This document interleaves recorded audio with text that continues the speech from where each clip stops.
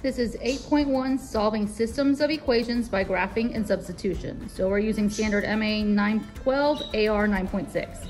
We need to determine whether ordered pairs are solutions of systems of equations, solve systems of equations graphically, use the method of substitution to solve systems of equations algebraically, and use systems of equations to model and solve real-life problems.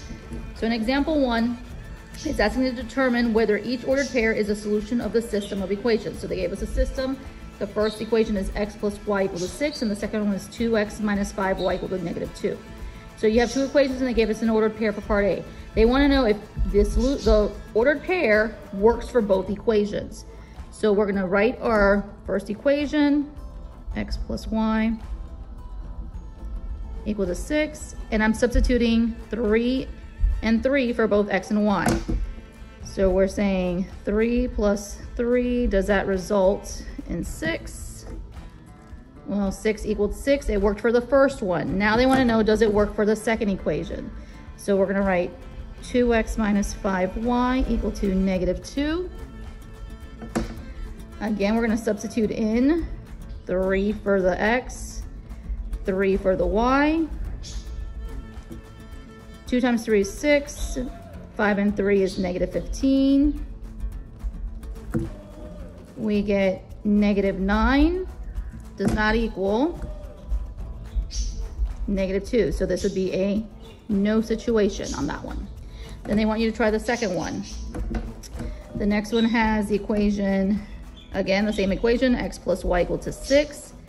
Only now we're trying 4 and 2. So we're saying 4 plus the 2, does that give you 6? Well, 6 equals 6, it worked for the first one. Use the second equation, 2x minus 5y equal to negative 2. Again, substitute in for x and y, so 2 times the 4 minus 5 times the 2, does that result in negative 2? 2 times the 4 is 8, negative 5 and 2 is negative 10.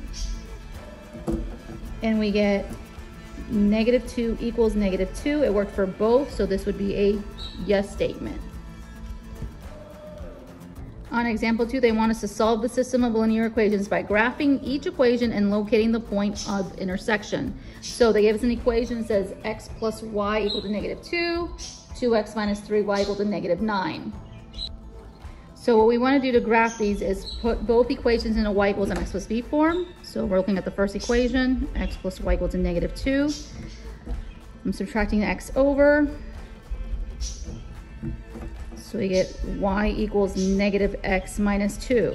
Remember, this has a coefficient of negative 1, so we have an m value of negative 1 for the slope.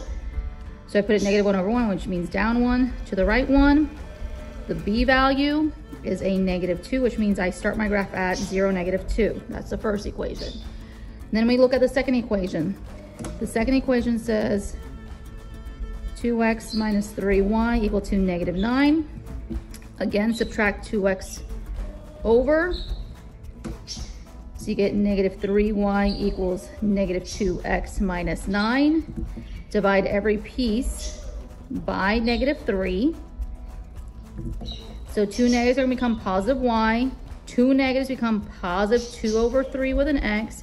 2 negatives become positive 3 because 9 divided by 3 is 3. So then we see that our m value is 2 over 3, which means I go up 2, a rise of 2, a run of 3. Our b value is 3, so the order pair is 0, 3. So we have what we need to do our graph. We have a slope value here at the beginning, the first one, and a starting point. Slope value of the second one, and a starting point. So you're going to take coordinate grid.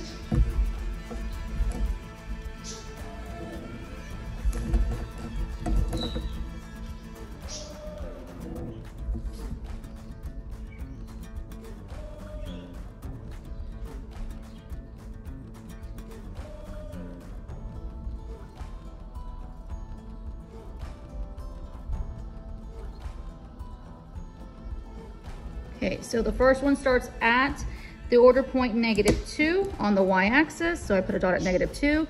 And the slope says I'm going down 1, falling 1, going to the right 1. So I did my first dot.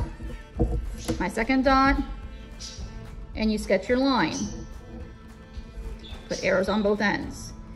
You go to the second equation.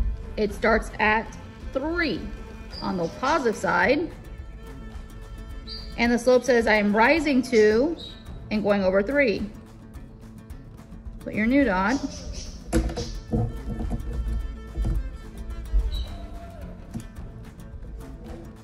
And sketch your line in. So there is only one point of intersection, so when the two lines cross each other, it doesn't mean that means they're perpendicular, it just means there's one point of intersection. And this is their one point of intersection.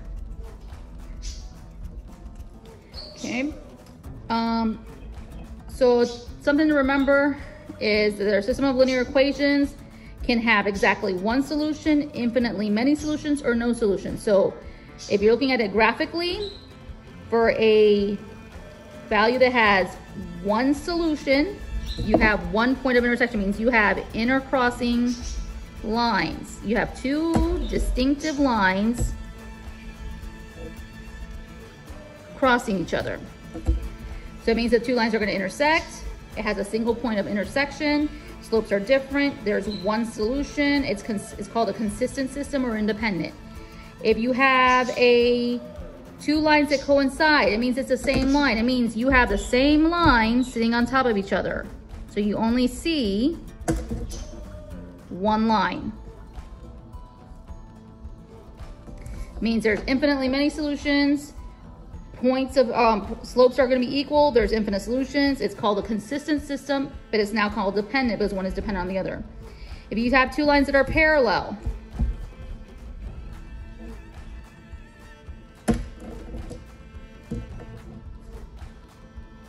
this is when we have no point of intersection, slopes are equal, no solution. It's called an inconsistent independent system. The method of substitution entails some steps. So the first step is you're gonna solve one of the equations for one variable. Step 2 is you're gonna substitute the expression from step 1 into another equation, into the other equation to obtain an equation in one variable. Step 3 is you're gonna solve the equation from step 2. Step 4 is substitute the solution from step 3 into the equation from step 1 to find the value of the other variable. Step 5 is check your solution. So this example says, solve the system of linear equations. They gave us 5x plus 3y equal to 18, 2x minus 5y equal to -1. So right now, none of them have a matching piece. So you just need to take one of them. So we're gonna rearrange the lesser of the two evils, which would be the bottom one, the 2x, because 2 is easier to break down. So you're gonna solve the second one, 2x minus 5y equal to -1 for the x value. So I'm gonna add 7y. So you get 2x equals 7y minus 1, and then divide everything by 2. So I'm just gonna put it all over 2. So I'm gonna say that x is the same as 7y minus 1 over 2. I'm going to take my new equation and substitute it back into the first equation. So you are going to write down the first equation, which is 5x plus 3y equal to 18. And in place of x, I'm gonna write what it became. It's 7y minus 1 over 2 plus 3y equals 18. Next thing you're gonna do is you are going to distribute the 5 to the numerator. So you become 35y minus 5 over 2 plus 3y equals 18. You have a fraction here. Get rid of the fraction by multiplying every piece by 2. In doing so, your x's are going to cancel out. I mean, your 2's are going to cancel out in the first part, and you just get 35y minus 5 plus 2 times the 3, there's your 6y, equals 18 times 2, there's your 36. Now we have just plain variable y. We're going to combine our like terms. So 35 plus 6 makes it 41y minus 5 equals 36. Add the 5 over. So you get 41y equals 36 plus 5 is 41. Divide by 41. So y is a value of 1. Now I know what y is. I need to find what x is. And remember that first equation we changed has x equals. So we're going to say 7 times 1 minus 1 over 2. So 7 minus 1 over 2. 6 over 2 is a 3. So our x value is a 3. You have a solution point of 3, 1. Remember, it should always be x, y. In example 6, it's called a no solution case. So to determine what it is, they gave us two equations, x minus 3y equal to 2, negative 2x plus 6y equal to 2. So I noticed that the first equation has x by itself, so I'm resolving this one to say x equals. So I'm going to say x minus 3y equal to 2, and I'm going to add 3y over. So now we see x equals 3y plus 2 for substitution purposes. This is what I'm going to substitute into the second equation.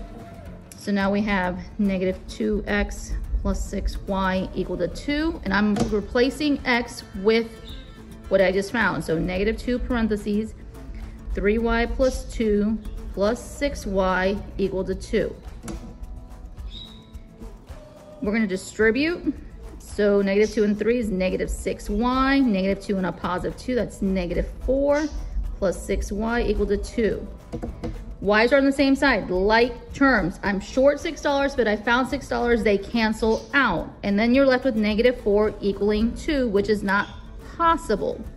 So when you see something like this is no solutions, which means we have parallel lines. It's inconsistent, but they are independent. On example 7, it's called a many solutions case. So they gave us 9x plus 3y equal to 15, 3x plus y equals 5. So I'm using the second equation and solving for y. So I'm subtracting 3x over. So you get y is the same as negative 3x plus 5. Then you're going to take the first equation, which is 9x plus 3y equal to 15, and I'm substituting in for y. So 9x plus 3, and then parentheses, I'm writing negative 3x plus 5 equals 15. You are going to distribute. So 9x comes down. 3 times negative 3x is negative 9x. 3 times 5 is positive 15, equaling 15.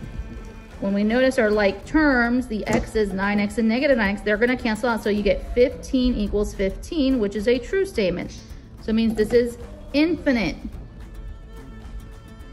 Infinitely many solutions. We are same line. We are consistent, but we are dependent. Example 8, it's a mixture problem. It says a roofing contractor buys 30 bundles of shingles and 4 rolls of roofing paper for $732. In a second purchase at the same prices, the contractor pays $194 for 8 bundles of shingles and 1 roll of roofing paper. Find the price per bundle of shingles and the price per roll of roofing paper. So first what we need to do is create a verbal model. So the first thing it says 30 bundles. So I'm going to write 30 times the bundles of shingles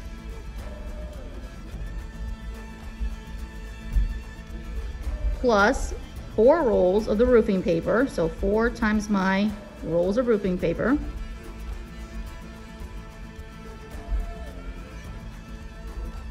totaled $732. Then it says the second purchase, same prices, the contractor paid $194 for 8 bundles, so 8 times the bundles of roofing paper, shingles,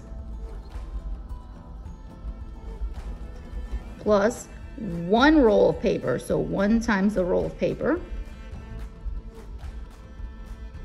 equal to $194. So we have our verbal description. So then we need to come up with labels. So I'm gonna say that the bundles of shingles is gonna be the letter X. The roofing paper is gonna be the letter Y. So we have our two setups. So bundle of shingles is X, so I'm gonna write 30X plus, it says roofing paper is the Y, so 4Y equals 732. The second one says 8 times the bundles of shingles, so I'm gonna write 8X plus 1 roll of paper, that's my Y, equals 194. So we have our two equations, two unknowns. To find out the price of the bundles of shingles and papers, we need to take one of our equations, which would be the second one, and solve for it. So I'm gonna rewrite this one by subtracting the 8X over to become Y equals negative 8X plus 194. That's what I'm gonna use for substitution purposes. I'm gonna take the first equation, which is 30X plus 4Y equals 732. And I'm gonna substitute in for Y. So we have 30X plus 4 times negative 8X plus 194 equals 732. So then we're going to distribute. So we have 30X. 4 times negative 8, it's negative 32 with an X. 4 times 194, so it's 776. 776 equals 732. You're going to combine like terms. So 30X and negative 32X is negative 2X. You're going to subtract your 776 over. So you get negative 2X equals 776 minus my 732. It's going to give us a negative 44. You have two negatives, that's fine. So when you divide two negatives by a negative, two negatives are being canceled out, so you become positive 22. So 22 is the cost of a bundle of shingles.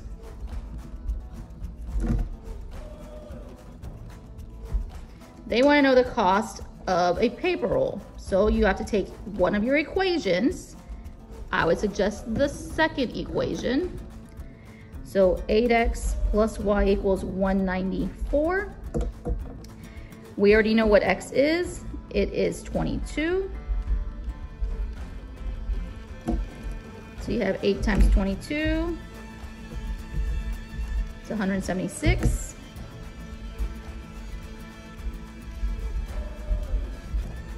And then subtract the 176 over. So we get Y equals 18, which is the cost of the roll of paper.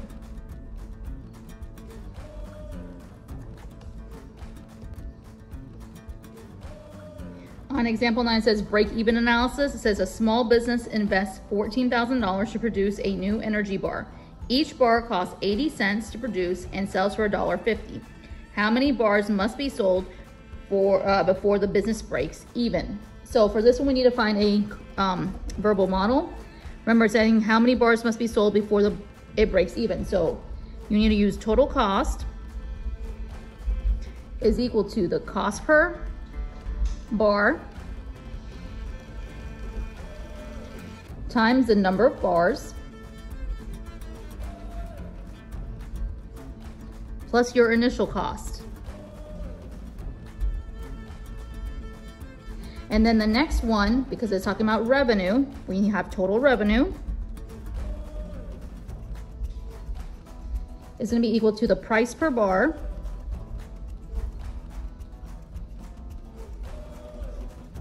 times the number of bars. So now we need to come up with our labels. So we have our verbal models as to how we're going to go about it, but we need to come up with some labels. So total cost is going to be C. cost per bar, they told us in the description, it's 80 cents. It says each bar costs, so that's our 80 cents. Then the number of bars is our unknown, so I'm gonna label that X. The initial cost, they told us it was invest $14,000, so that is your initial cost. Your total revenue, we don't know what that is, so that's gonna be our R. And then the price per bar, what we're selling it for. They told us that we're gonna be selling it for $1.50. So we have our unit pieces. Now let's come up with our two equations. So the first equation said total cost. So we have C equals cost per bar. The bars cost 80 cents. So I'm gonna put 0.80.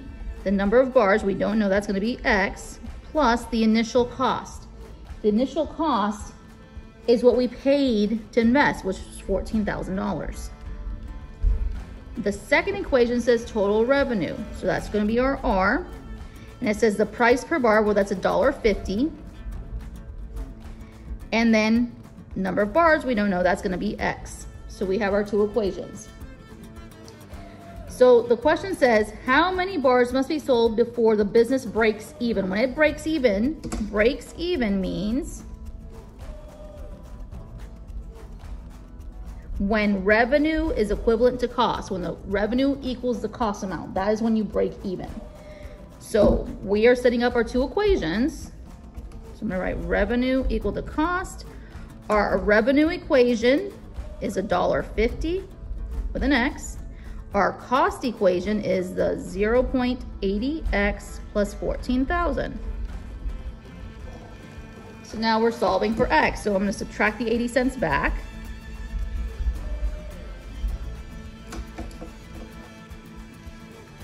So you're getting 70 cents X equals 14,000. And then you're gonna divide by 70 cents. So we have 14,000 divided by 0.70 gives us 20,000. So X equals 20,000. So we need to sell 20,000 bars to break even.